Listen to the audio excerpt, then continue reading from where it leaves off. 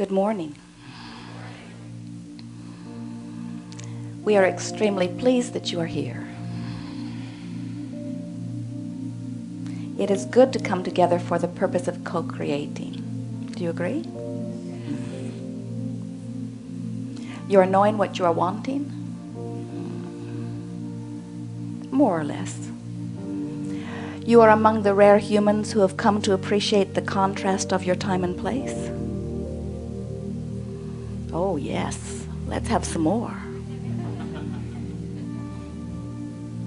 You are understanding that when desire is born within you, that it comes from the contrast that sometimes you would like to do away with. You are coming to recognize that the desire that is so life-giving, literally life-giving, could not be without the variety. And so, as you come to recognize that the variety is all about choosing, not different from the buffet where you appreciate variety, or the department store where you appreciate variety, you do not walk through the clothing department petitioning against those ugly clothes.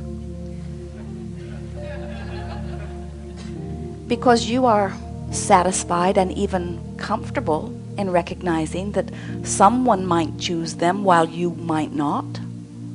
You do not feel that someone's going to knock you down and make you wear them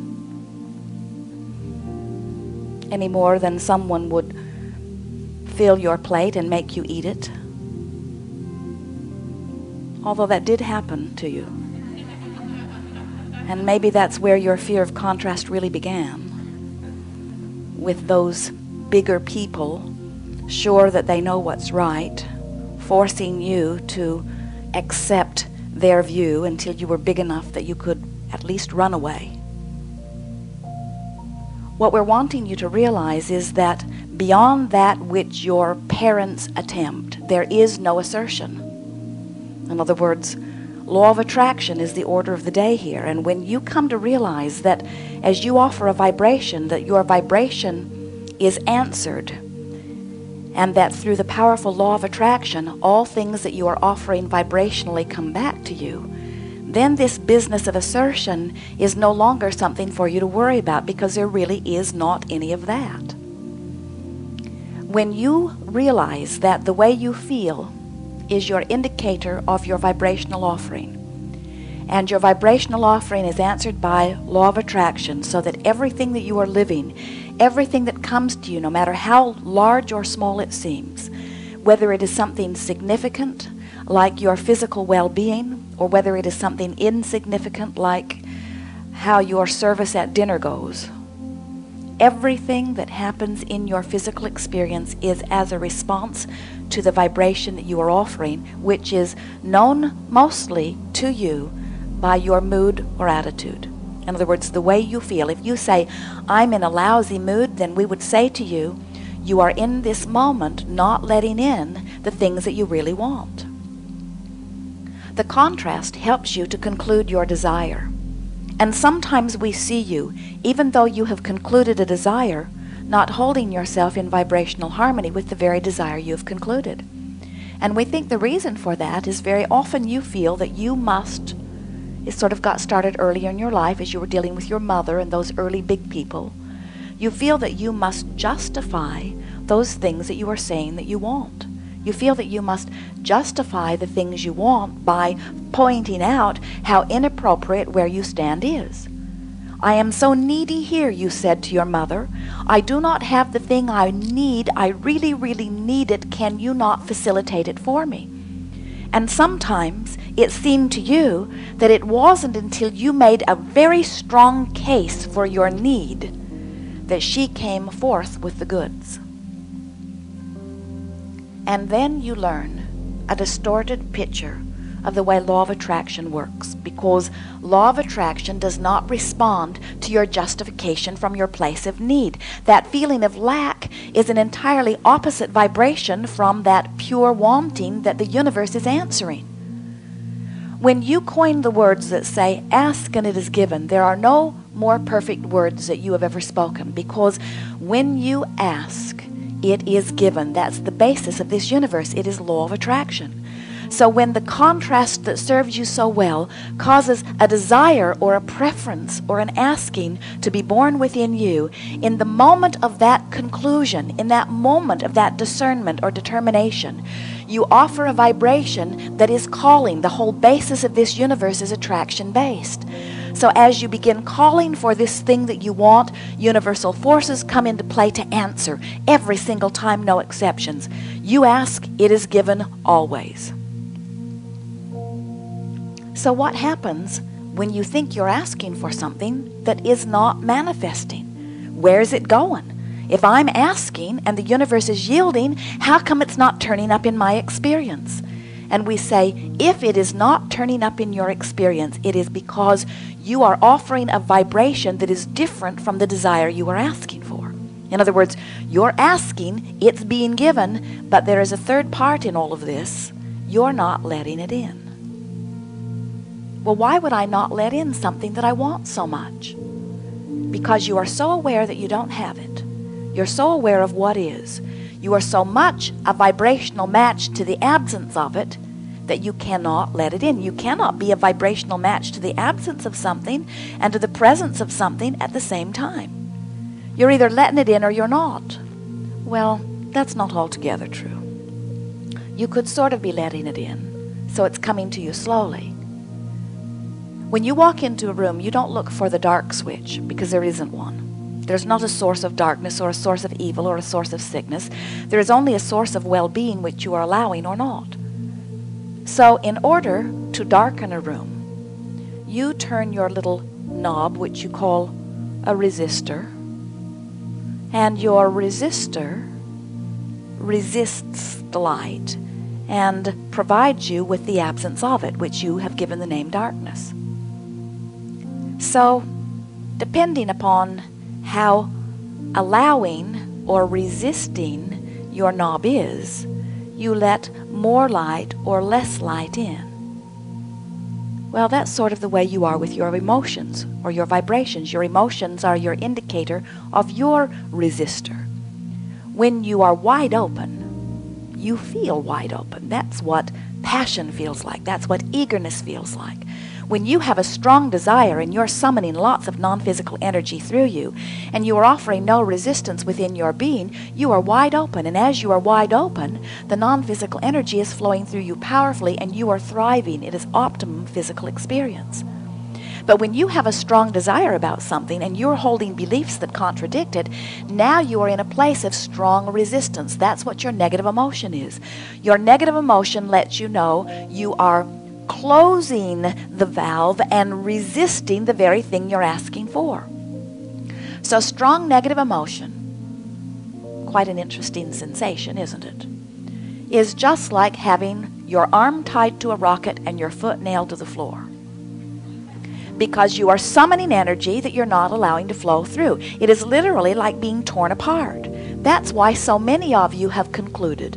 There are whole religious movements that are around the idea, when I let myself want something, it beats me up. So I will spend my life releasing desire in every way I can, so that I can let go of this rotten rocket, so that the fact that my foot is nailed to the floor is no longer a hindrance. I'll just take hold of this little balloon that I got at the park, which really is not a problem. And the fact that my feet are both nailed to the floor will not cause me any distress.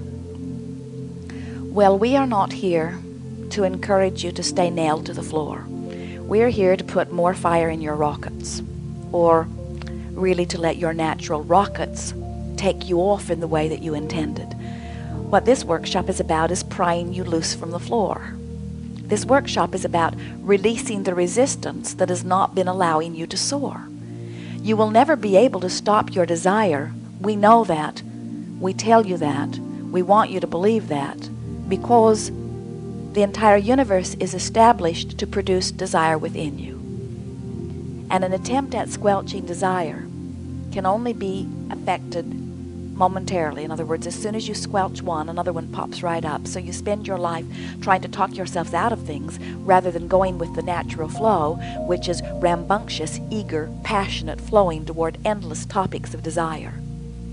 you never get it done. You will never get it done. You will never be, no matter where you stand, in a physical body or in a non-physical perspective, you will never be in a place where there will not be a fresh new desire within you. So the contrast produces desire within you, and the desire summons life force. And as the life force is being summoned, you may be in a place of vibrationally allowing that which you are summoning, and you may not. And you can tell by the way you feel whether you are or whether you are not. We are calling this gathering the art of allowing, because it speaks to the work that the deliberate creators that you are really about. You cannot be more deliberate in your creating than in your deliberate, conscious realization of the way that you feel. Because the way you feel lets you know whether in this moment you are allowing the energy that you are summoning to flow through you toward your creative endeavor or not. It is exhilarating to come together with physical friends like you who are living the specifics, the nitty-gritty of a physical human life experience, because you literally stand, most of you do not give yourselves the credit that you deserve, on the leading edge of thought. You stand here on the leading edge of thought, in the most specific contrast in all of the universe, coming to specific discernment. And whether you ever come into vibrational harmony with your choices or not, you have still added unto your time-space reality in a remarkable and unique way. This gathering is not about that, because you cannot help but observe your contrast, and you cannot help but conclude ever new desires. This gathering is about helping you to, once you have concluded your new desire, deliberately, consciously come into vibrational alignment with it. This seminar is about lining you up with you. It's about personal, internal alignment, which is the only alignment that is possible, and it's the only work that ever need be done.